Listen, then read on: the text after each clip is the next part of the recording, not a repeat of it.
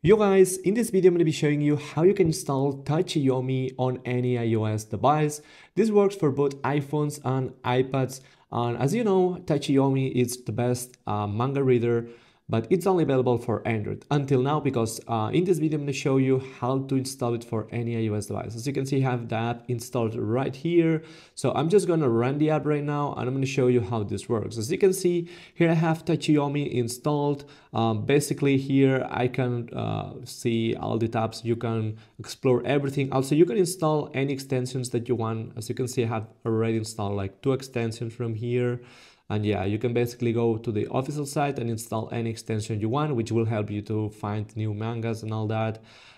This is the latest version of Tachiyomi. If I go here on About, you will see that it's basically the latest version that has been released.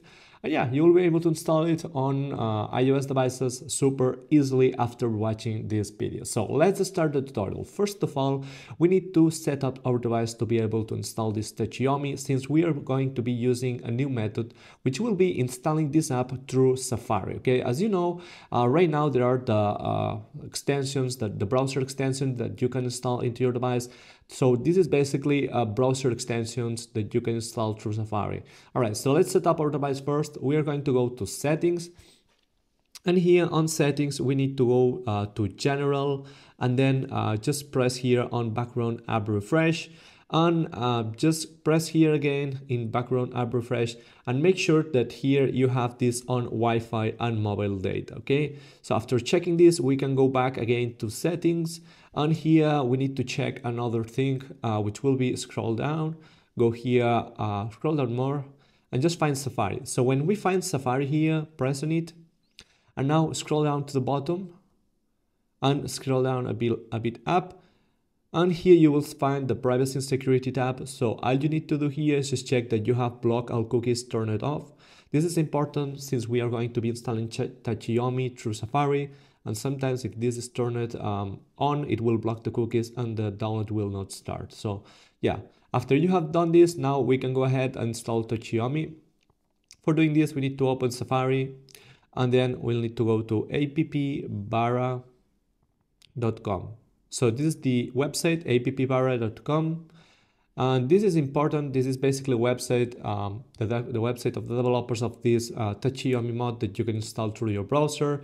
Here you'll find different apps, and here you can see that there is Tachiyomi. So yeah, to install it, it's pretty easy. Just tap one time on it, and here tap again here on Start Injection, and this will start an automatic process which will connect to your phone with the website appbarra, and this will install the Tachiyomi app directly into your home screen.